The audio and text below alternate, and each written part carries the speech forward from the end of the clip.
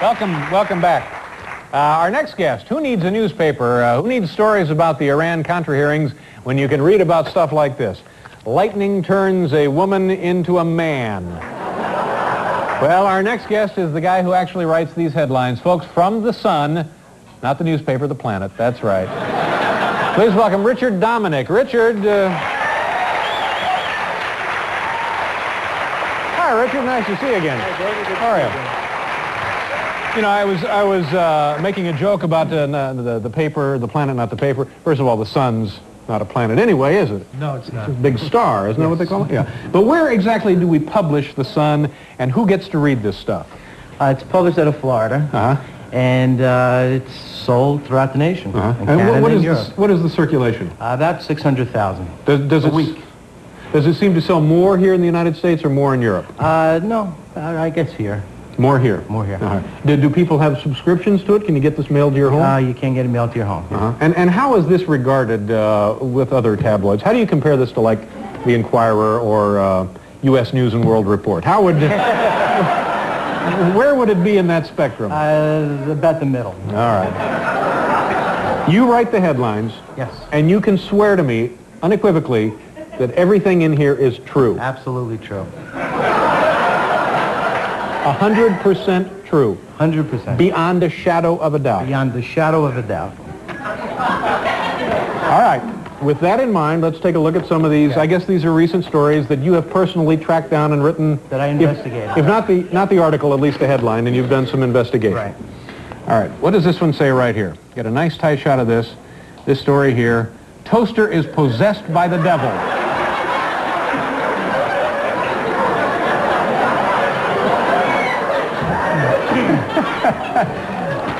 Satan burns every slice with a sign. Yes.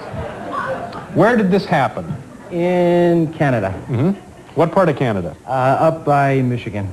Up by Michigan. Now, what happened here... Do you have a name of a town, Richard? Yeah, it's one of the small villages out there. Small village. All right. Where they have no names for towns. Yes. All right. How did you hear about this? Well, we have contacts in all over the country and all over the world, and anything strange like this happens, we get a call, and I went and investigated.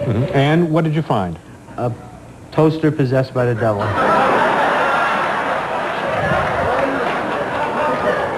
How do you know it's possessed by the devil? Well, when I went there, I first investigated. I checked to see if there was any hidden microphones or wires or anything like that, and there wasn't. Right. And first they put in a piece of toast, and it came out with a sort of a pentagram, I think it's called. And then the toaster spoke. And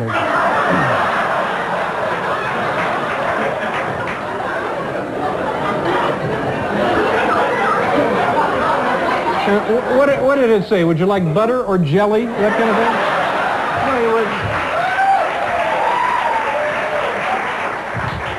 thing? No, it spoke in, the devil spoke through the toaster. What did it say? It just basically told me to go to hell. Now, you don't for a second believe that. Well, there was no hidden microphones or anything like that. No. Nobody said anything. Yeah, the toaster did. We work with a priest. Oh, of course you work with a priest. And performed an exorcism on the toaster. And then it was fine. He specializes in possessed appliances.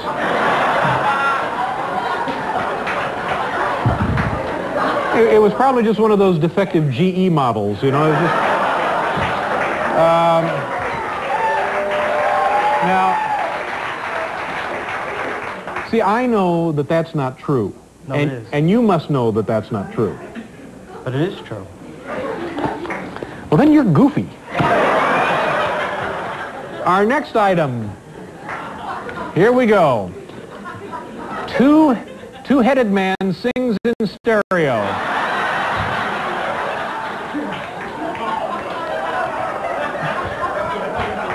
Dual-domed wonder set to tackle show business world. Yeah, he'll be touring Europe.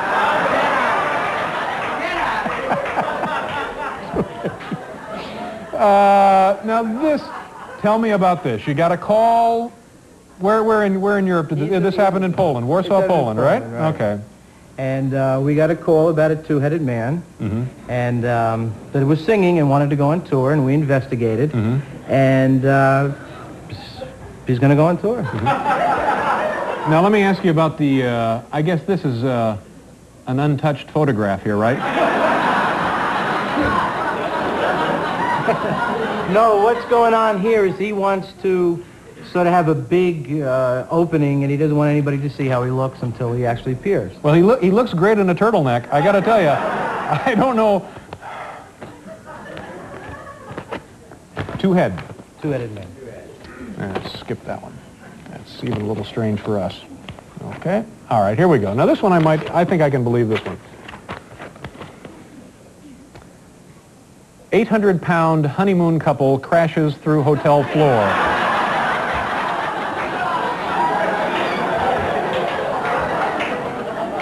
I can actually believe that might happen. Where did it happen? That happened in Yugoslavia. A lot of these things seem to happen out of town, don't they? Doesn't seem much to be going on in Queens with possessed toasters or... okay, what do we have here? Circus midget flushed down toilet. Oh, I don't know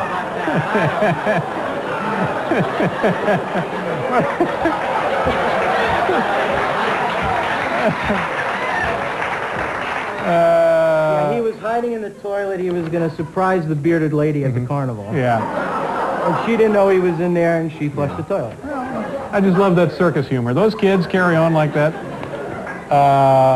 Oh, now some of this stuff is really pretty grisly, isn't it? Yes, it is. This is not so much that way. All right. Tell me all about this one, Richard. This is a woman... I was Bigfoot's love slave. Yeah, this is a woman who was on vacation. She's from Germany. She was visiting Canada. Again, Germany, Canada. Right. And Bigfoot came and took her away. And they've been dating. Okay, great. Richard, gee, it's nice to see you. Have a good summer, and thanks for your time. Richard Dominick from the Sun, folks. We'll be right back.